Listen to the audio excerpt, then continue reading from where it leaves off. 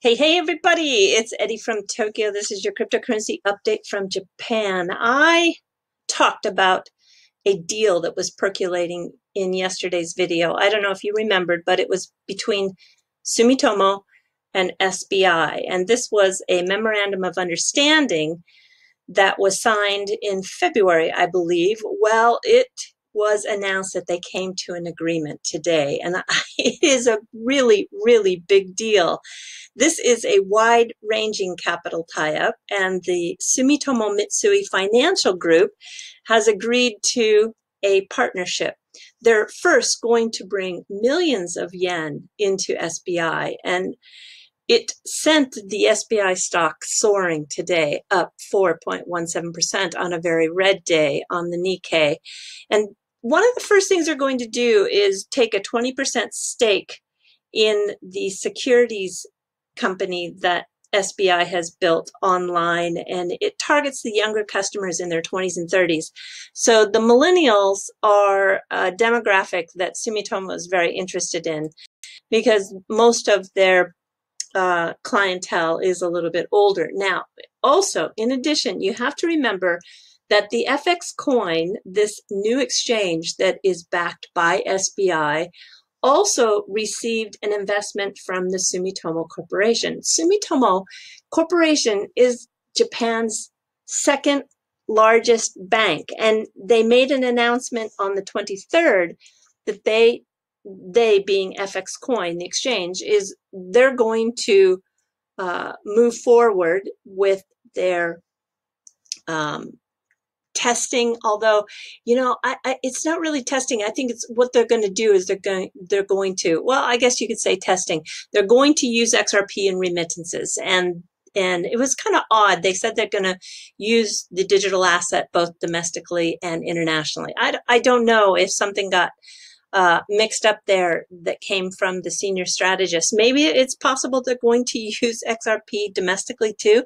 I just don't know. We just don't know yet. But it is a big deal that they made the announcement that they are going to move forward with XRP, and it's backed by the second largest bank in Japan. And now the group that is under the corporation has pledged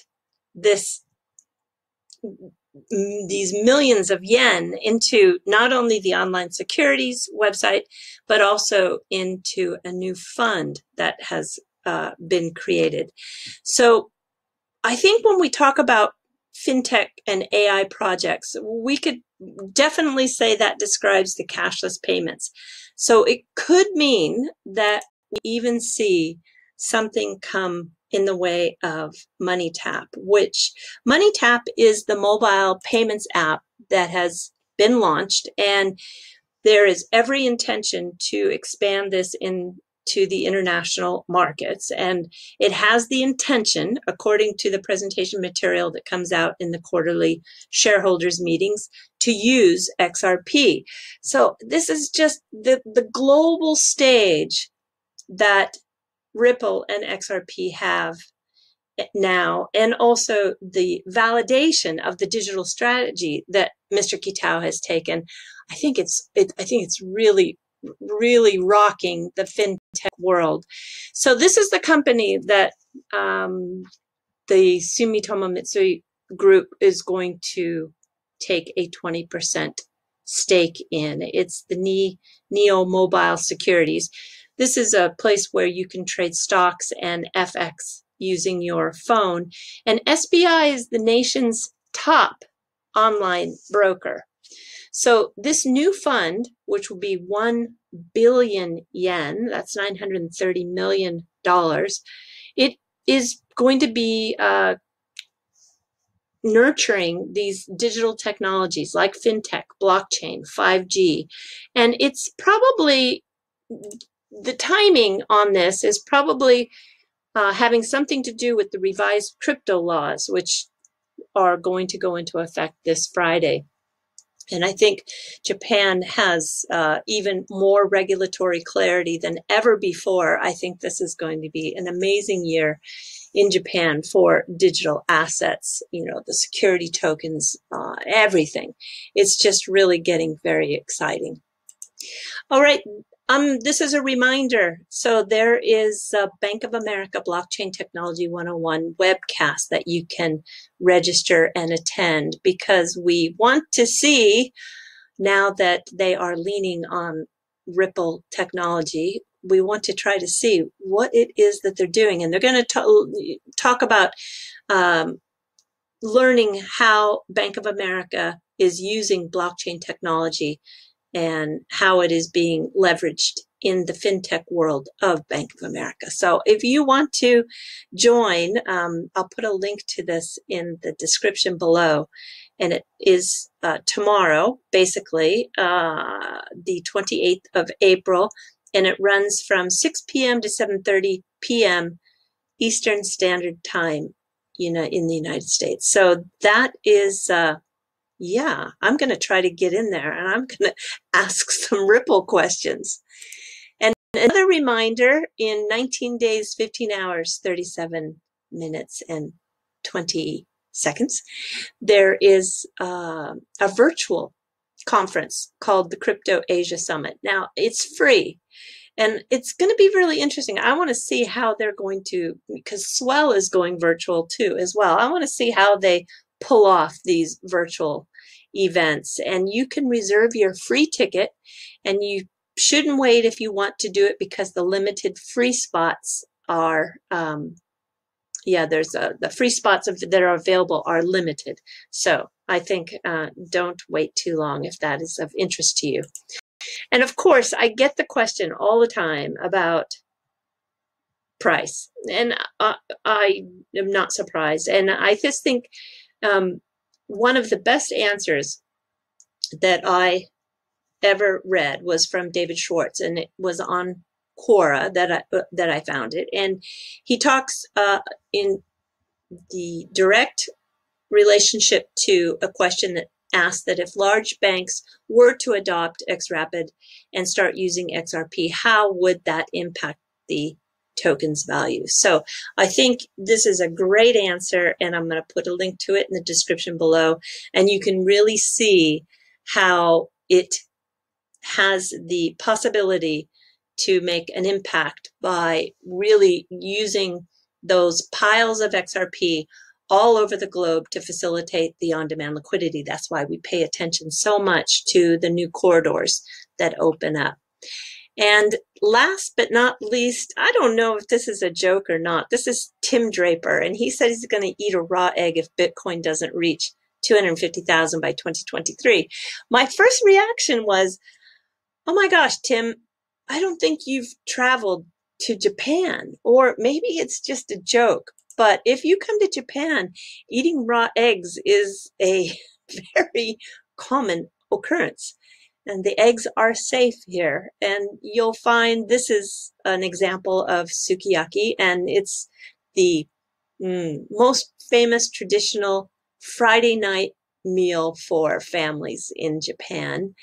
Or you might find it served on top of some udon noodles with a little bit of negi, which is like a green onion, but a little bit more mild.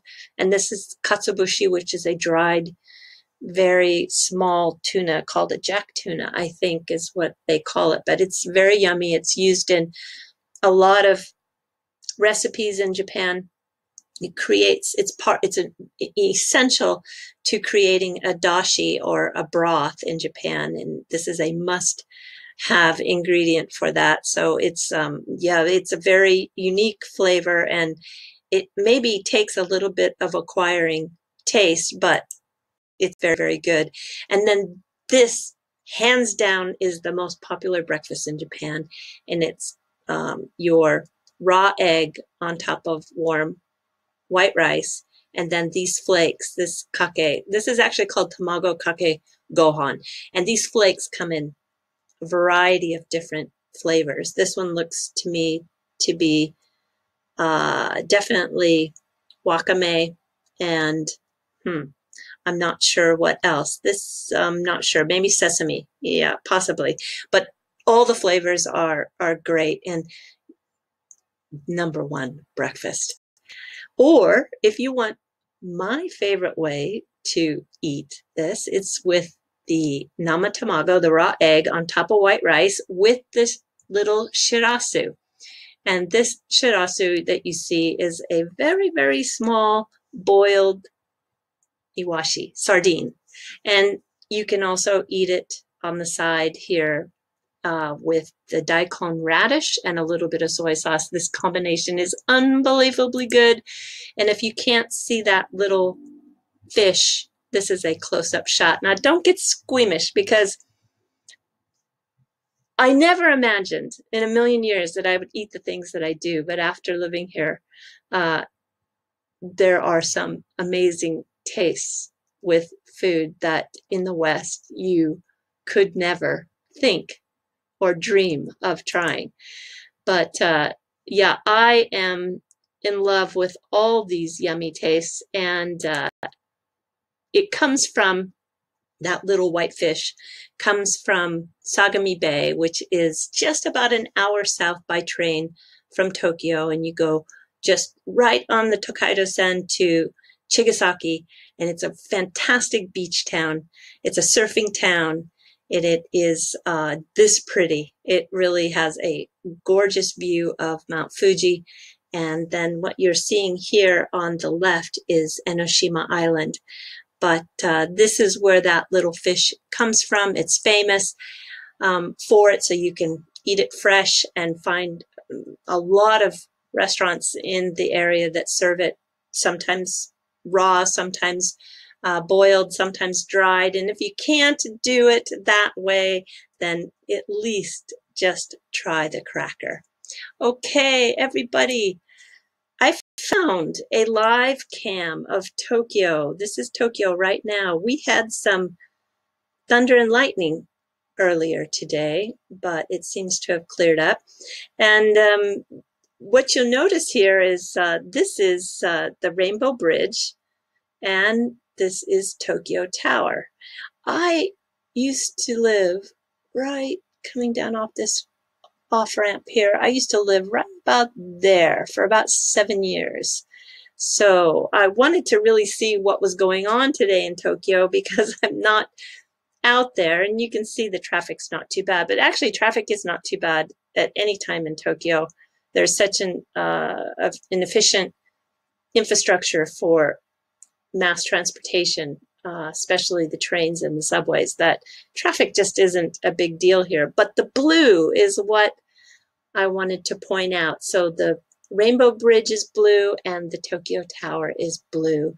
And what's happening as of yesterday evening, they are lighting up towers in 11 cities around Japan. And actually, this is a global trend where the movement is to use this color, whether it's projection mapping or it's with a blue LED, and it's in honor of the medical workers that are working so hard all around the world. So this is the Tokyo Tower with the arigato on the side, and we're going to see this from sunset to midnight until May 2nd.